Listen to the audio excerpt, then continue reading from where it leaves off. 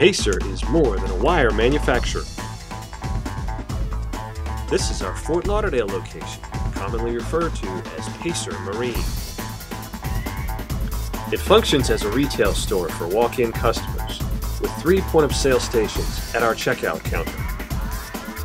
It also serves as the primary fulfillment center for our wire and electrical component customers who order via phone or on our website.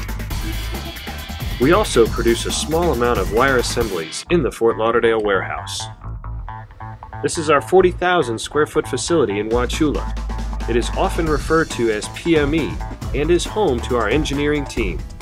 70+ Pacer employees work here making wire leads, harnesses, and panels. These are the various departments: subassembly, termination, cut and strip lines, shipping, panel production, and final assembly. Wire drums arrive from Sarasota and will be combined with other products to create a variety of finished goods. Wire is cut to length and insulation is stripped from the ends. A variety of terminals can be added by hand or by machine. Wire moves along the line through subassembly. Here, leads are connected, spliced, or made into kits for final assembly. Completed subassemblies can be shipped or sent to the panel loading department. If the subassembly is designated for a harness, it moves to final assembly.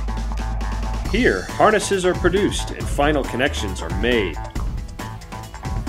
Pacer also produces a wide variety of panels. This process begins with blanks being cut from raw material. Edges are sanded or deburred and sent to the paint department. Here they receive a base coat of liquid paint or powder coating. Some panels are then hydro-dipped.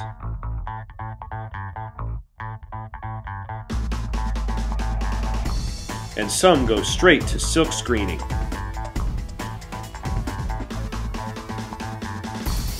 Panels are now loaded with various components or wiring. All panels and harnesses are quality tested throughout processing. Finally, completed harnesses or panels are shipped to customers.